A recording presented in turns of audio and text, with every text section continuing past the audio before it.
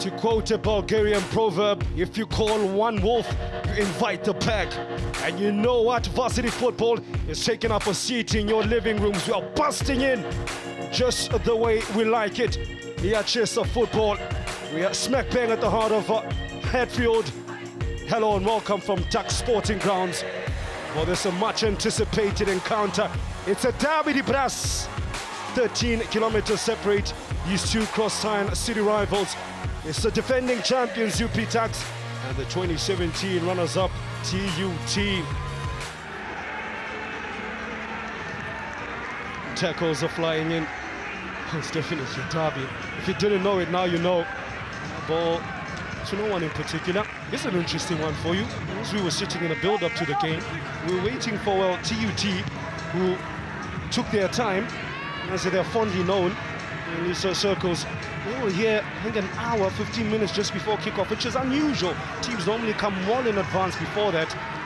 And I was wondering if that's going to impact them in terms of their warm-up. I was watching them, and they were still going through their paces quite vigorously. There's an opportunity presents itself. It is TUT who definitely don't take their time. Well, it's that sugar. We have liftoff. It's the man from Tshwane University of Technology via jersey number 13, lucky number 13, Lebohang Patlani, Mr. Lucky Mkhati. You snooze, you lose. Mobile Themba Mabaso, one of those strikers that doesn't just sit in the box. He goes get the ball. He always looking to get those passes. The crosses is always in the box. Look, you know what? I think what would be worrying for Bushi Moloi as the shot comes in is dangled past the small box. That right-hand side of TUT is well seen flames. We know it's called Yachesa, but my word, get the fire extinguishers out, because Rorisang Rapeleng is not getting too much support, it seems, from his winger. Now driving at the TUT defense were UP Tuks. I think just ran out of space here. A second touch after that initial beautiful approach play from Orlando East to Sabelo Tambo. Had a cross from this right-hand side that he's operating from. Lovely touch and a turn. Shot! That's what I call an Iachesa moment.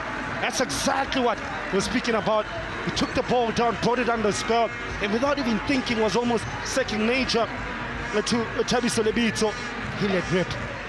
The good thing about the two coaches, Themba, what I love, they know, they respect each other when it comes to a game like this. That's why it's so contested. They just don't go there blindly. They plan, they form. You can even see the set pieces that TUT are defending. Now an opportunity for the Red Army. They blast the second pass. Giovanni Idi. Wow, a brace for Lebo Patlani. What a way to announce yourself. Bushi Moloi, where's that celebration? Where is it? He says, get the ball and get back. Mind you, they're leading. Tuks to regather themselves now. They need some sort of reprieve back in this game. Mano Imano, it's Mabaso up against Vusi Sibiya. And it's the man from Soshanguve who wins it over the man from Rustenburg. That lady, not quite sure how all that happened. Shoulder to shoulder, Themba. Hit pop, Themba. Every time I tell you, stop with your noodle. Themba, shoulder to shoulder. Now you see Sibiya, he goes in there strong. Jeremiah Nkwana, he's had a disappointing outing as the Mercurial, and much depended on Jeremiah Nkwana. Pings one in, delicious looking pass. And they find one back with less than a minute remaining from that big diagonal from Jeremiah Nkwana. As I was saying, it's been disappointing. He finds that quality that is renowned for. Tuks have a lifeline. Themba, imagine if we did what he's doing a bit earlier on into the game. Nkwana, which is move away from the line, get inside of the field, go next to Delmeida and connect those crosses. They could have get a chance. Just one cross from his magic left foot, it picked up a striker at the far post, Mabaso, which put it down. It's a TUT who exert revenge on their cross-town rivals. Bushi Moloi gets one up on Kisani Mutau, the man who took the title away from him. What a game has been here at the heart of Hartfield. The heart of Tuks ripped apart by Lebohang Patlani and his brace. At full time, it's TUT that take the bragging rights in the Tshwane derby.